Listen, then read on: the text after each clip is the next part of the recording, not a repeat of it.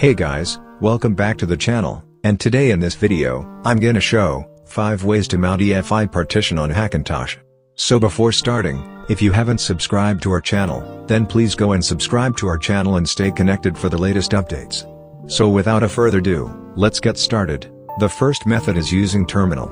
Using this method, you don't need an app and can use terminal, which is available within macOS. To mount the EFI partition using the terminal, open terminal, and type disk-util list, and press enter key. This will list all the connected drives on the system.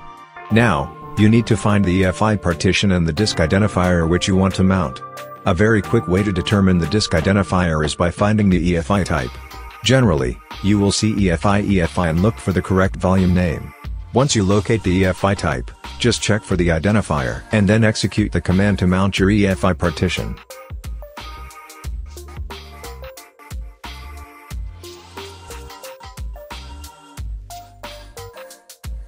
When prompted, enter your system password and press enter key.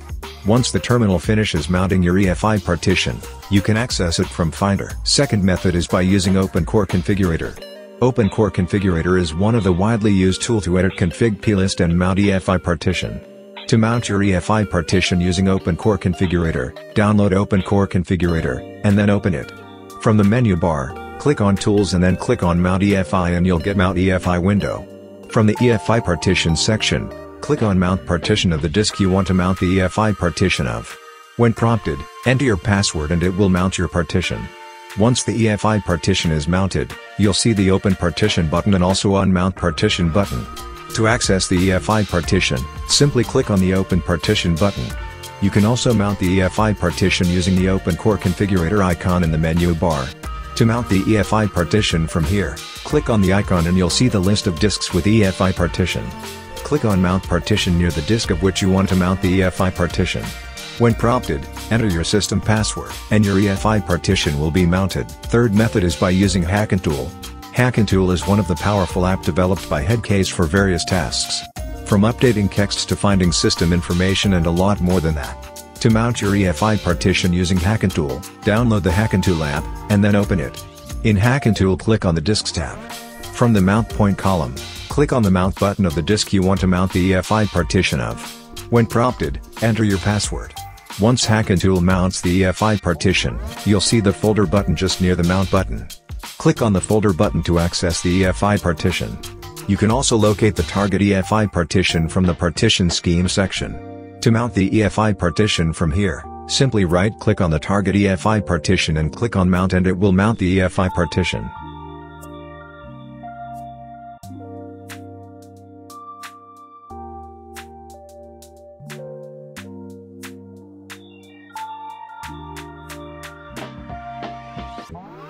Fourth method is by using OpenCore Auxiliary Tools.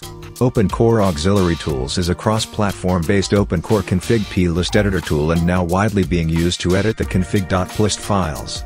Other than editing config plist, the tool provides various options such as backing up the EFI and mounting the EFI partition. To mount your EFI partition using OpenCore Auxiliary Tools, download OpenCore Auxiliary Tools, then open OC Auxiliary Tools.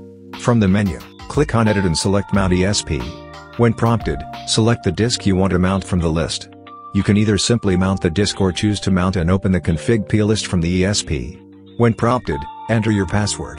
OpenCore Auxiliary Tools will mount and open the ESP automatically. The last method is by using Mount EFI. Mount EFI is a GUI tool from Chris 111 and is very easy to use.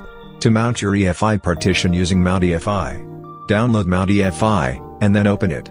Once you click on Open, you'll see the list of the disks connected to your system. Find the target disk identifier. A very quick way to determine the disk identifier is by finding the EFI type. Select the disk identifier and click on OK button. When prompted, enter your system password. Once the Mount EFI finished mounting your EFI partition, you can access it from Finder. So, these were the 5 ways to mount EFI partition on a Hackintosh. So that was it, hope it was useful. Consider like for the video, and subscribe to the channel. And if you have any questions, just comment down below, or create a thread on our forum. Make sure to check out the forum for in-depth guides. Thanks for watching and have a great day ahead.